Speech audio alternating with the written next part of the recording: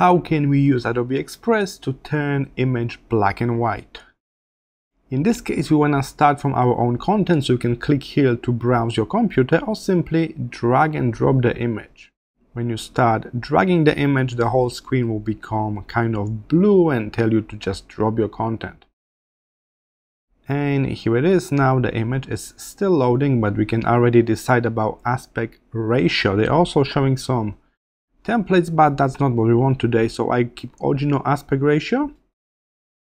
Alright, click on the image itself. So you got this edit menu on the left where you can click adjust.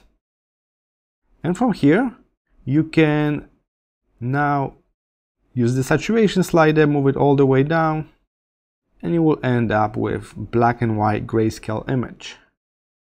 Alternatively, you could just use a filter, so you can have filter to do that for us.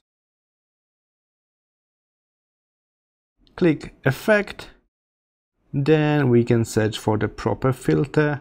Here in tones, we can see there's a grayscale filter straight away. You can click on that, and with just one click, we got the color mode we need. In case you are after different color, you can select this from the filter section here as well. Alright, so that's how easy it is to turn your colorful image into black and white into grayscale in Adobe Express. But don't forget to download back this new version of your image. So click download button, select the format PNG or JPEG, and then simply click this big blue download button.